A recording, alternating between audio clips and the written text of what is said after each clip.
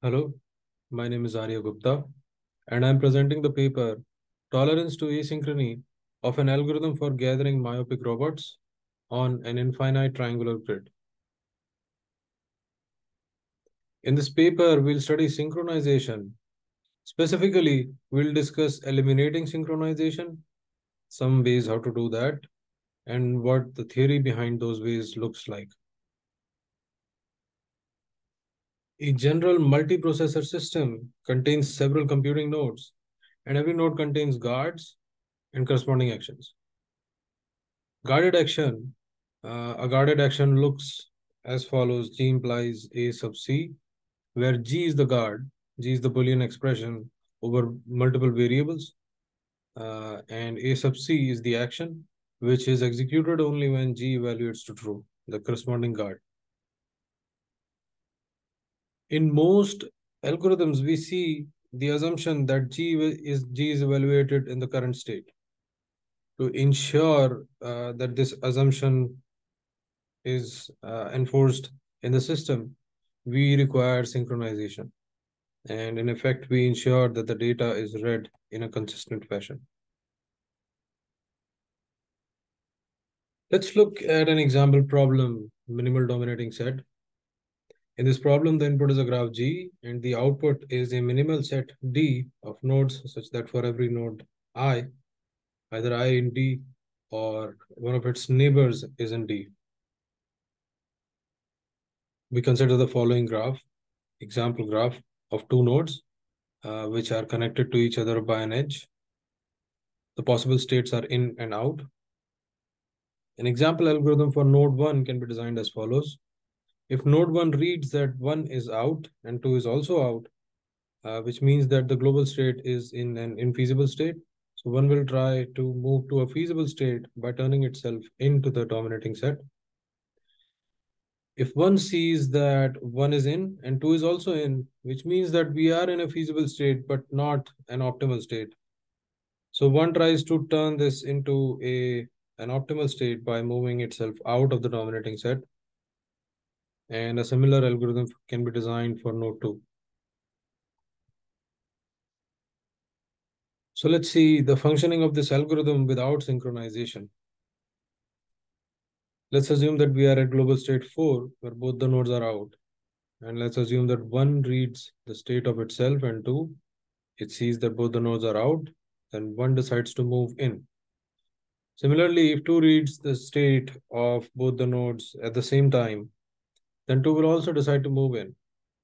So if both the nodes execute asynchronously, state 4 can transition to global state 3. In global state 3, both the nodes are in. Again, if these both nodes read the state of each other asynchronously, then both these nodes will decide to move out of the dominating set. And we have that global state 3 will transition to global state 4. And this can continue forever. So we see that if only one node is allowed to execute a time step, then we can guarantee convergence. But if both the nodes are allowed to execute asynchronously, simultaneously, then the global state may never converge. So what do we want to do?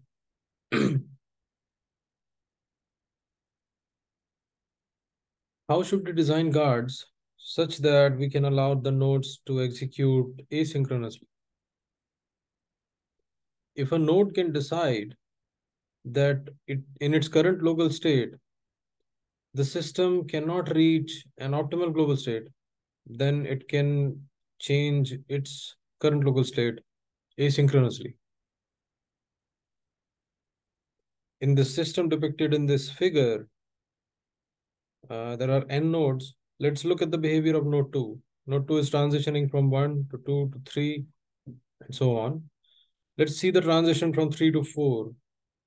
When node 2 decides that 3 is not a good state for any optimal state, it discards the local state 3 and moves to local state 4. Again, at local state 4, when it decides that this local state is not a good local state for any optimal global state, it does not have to go back to local states 3, 2, or 1, because 1, 2, and 3 are already declared to be bad local states for node 2. So it transitions from local state 4 to local state 5. So in this case, we see a total order among the local states visited by individual nodes. And this is because at every step, any node, the nodes have only one choice of action.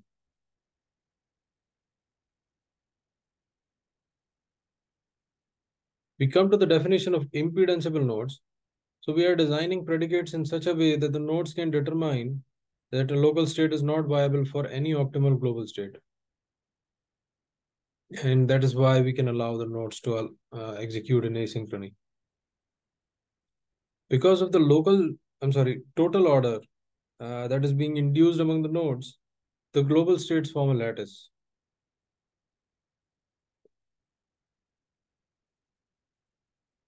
A node which is in a bad local state is called impedanceable. This word is a conjunction of two English words, impediment and indispensable. And it is impedanceable because it is an impediment to progress if it does not execute. And that node is indispensable to execute for progress.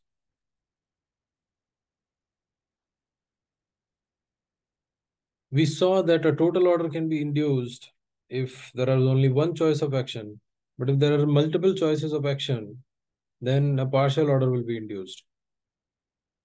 So if a node discards, in this example, local state 1, then it has choices, 3 choices.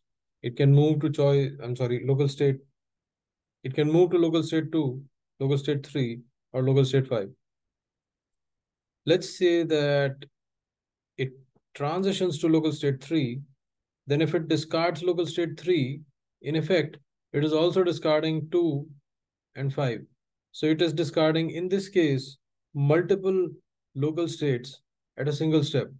And from 3, there is only one choice, which is to move to state 6. So here, the condition of impedanceability applies the same.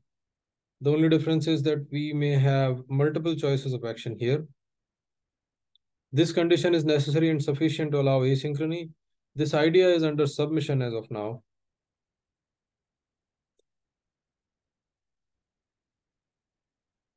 By our theory, we have that if we want to prove tolerance to asynchrony of an algorithm, then we don't have to generate the entire global state transition system, which is exponential in time. We only have to check for we only have to check if there exists a partial order among the local states visited by individual nodes, a partial order or a total order. However, induction of partial order is out of scope for this presentation. We'll only focus on the induction of total order.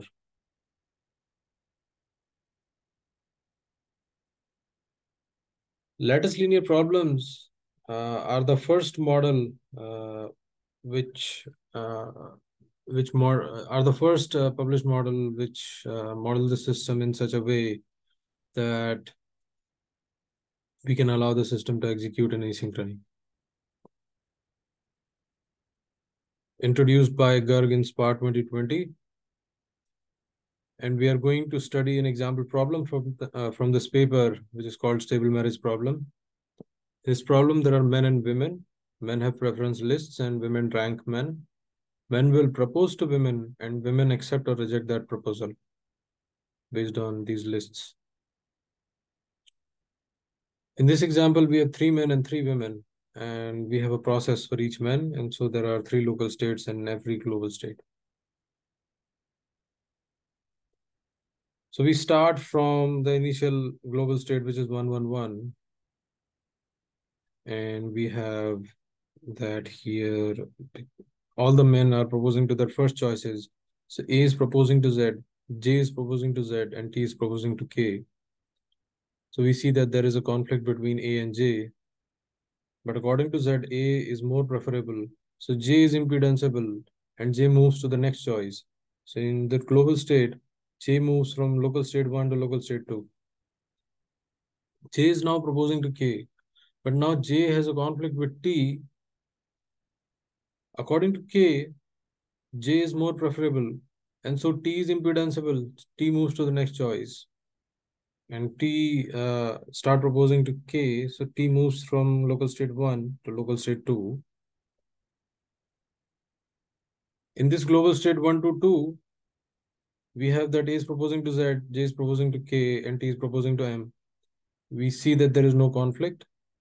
This global state is an optimal global state, and we have reached this state. So we see here that the local states are forming total order. They only move from choice 1 to choice 2 to 3 and so on, and there is no point coming back. And as a result of this total order, we see this nice lattice structure that is induced among the global states. We also see that we can only start from a specific initial state. Otherwise, we might not be able to reach the optimal state. Here, all the edges in this figure are pointing upwards. We also see that in any specific suboptimal state, we can point out specific nodes that must change their state. For example, in this state, we have that the third man T is impedanceable. And this property makes this problem lattice linear problem.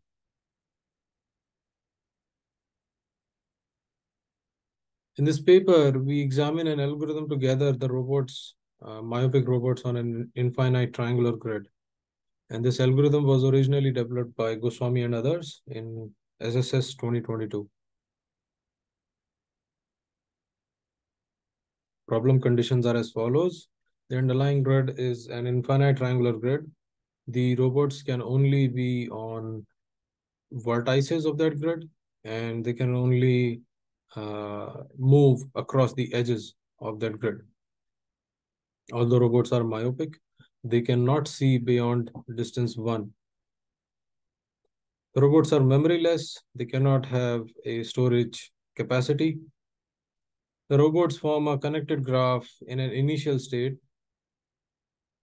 This is required from the problem. If the robots don't form a connected graph, then Goswami proved that we cannot guarantee convergence. And in effect, the algorithm that we are going to study, it ensures that the robots keep forming a connected graph throughout the execution. The robots agree on an axis. If there is no axis agreement, again, Goswami and others prove that we cannot guarantee convergence. In our case, we'll call the axis of agreement y-axis.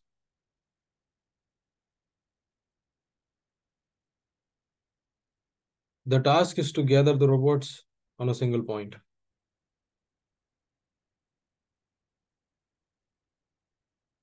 We see a trivial example here. The input is the graph, infinite triangular grid, and there are two robots present across a single edge. We will call them top robot and bottom robot. It is possible that in the left figure, the top robot moves down towards the bottom robot, and we have a state of convergence. Otherwise, the bottom robot can move towards the top robot, and we have a different state of convergence. So we see that we cannot determine by the natural constraints of the problem which node is impedanceable. And with this, because of this reason, this problem is a non-lattice linear problem. So we decide that all robots will move down. And this algorithm originally, again, it is by Goswami and others. This is an example global state. In the future slides, we are going to study what these boundary line mean. And we are going to study the algorithm. The general idea is as follows. The robots that have robots above them do not move.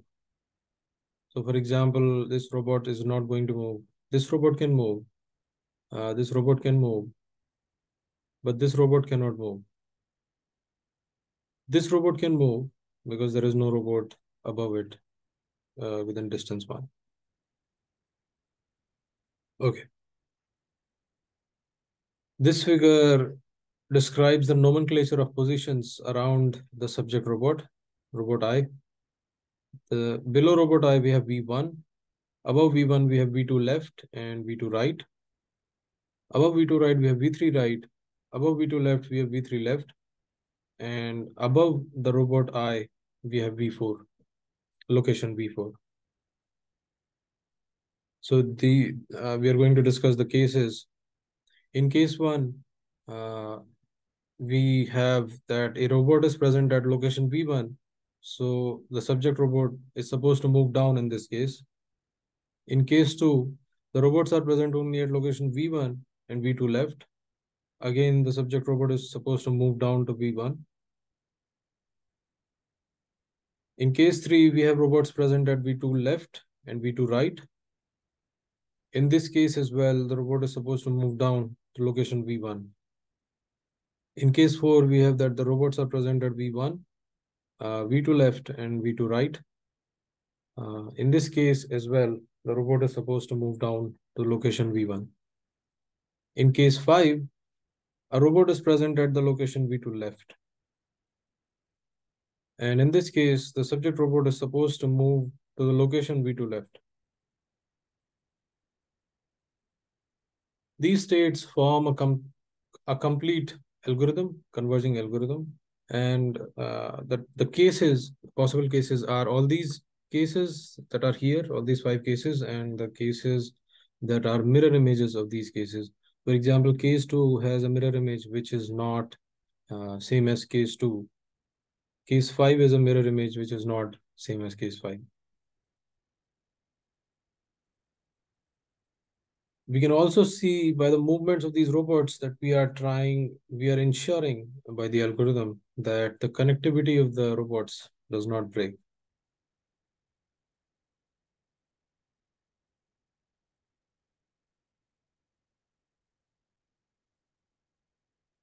In the original algorithm by Goswami, we have that the polygon which is formed by lines AB, BP, PC, and CD, and AD. This polygon ABPCD is the polygon that restricts the movement of the robots. It means that under this algorithm, the robots will stay within this polygon. However, we find that a shorter polygon is able to restrict the motions of the robot. For example, in this case, the polygon which is formed by lines AB prime, B prime Q, Q C prime, C prime D, and AD. So we find that AB prime Q C prime D is able to restrict the motions of the robots, because and this is because the robots are not going to move up, so they are not going to cross AD. The robots that are at AB prime fall under cases, the mirror image of case 2 and the mirror image of case 5 and case 1. So we see that in this case, they are not going to go leftwards of AB prime. And similarly, the robots that are at DC prime, they fall under case 1, case 2, or case 5. So they don't move rightwards of DC prime. The robots that are slanting, that are on the slants B prime Q and QC prime, they fall under the cases, the mirror image 5, the mirror image of case 5 and case 5 respectively. So they are also not going to cross B prime Q and Q C prime. Because of this restricted movement, we are also able to predict the convergence point. In this case, we have that point Q is the point of convergence of the robots. So given any initial state or intermediate state, we can predict the point of convergence correctly. and it does not change under the algorithm. Our contributions are as follows. Initially, the authors assumed a distributed scheduler, but we find that no synchronization is required for this algorithm to converge.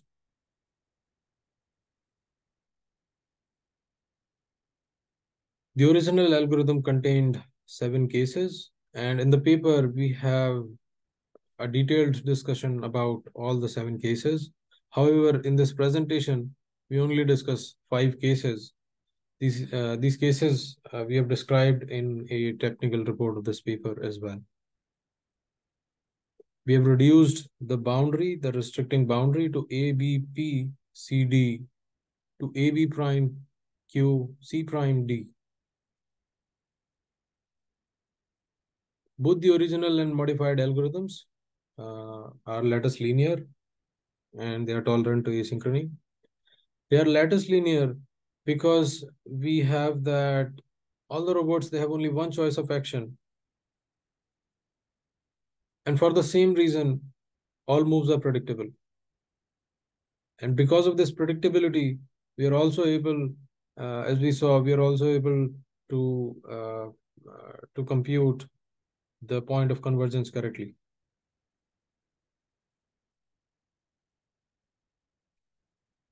In the original paper, the authors they opine that the robots will converge within 2.5 n rounds. However, we find that the same algorithm can converge in 2 n rounds. More work in lattice linearity.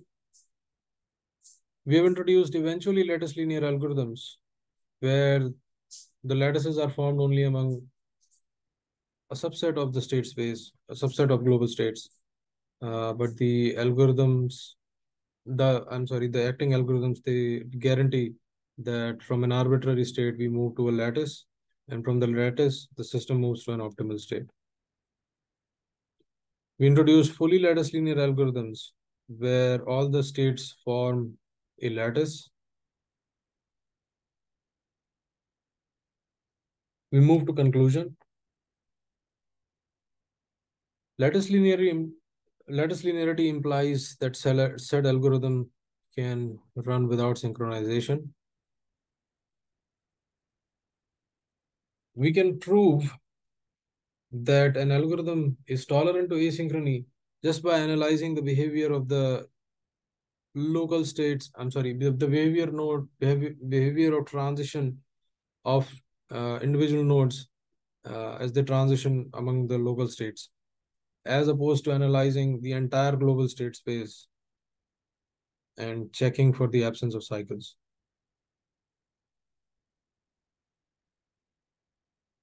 Anytime that a distributed system or parallel processing algorithm is designed, we strongly recommend that we should test if it exhibits properties of partial order induction or lattice linearity, in which cases the algorithm will be tolerant to asynchrony and will not require any synchronization assumptions. We have some open problems. What other problems can we apply lattice linearity in? What existing algorithms exhibit lattice linearity? This terminates my presentation. Thank you.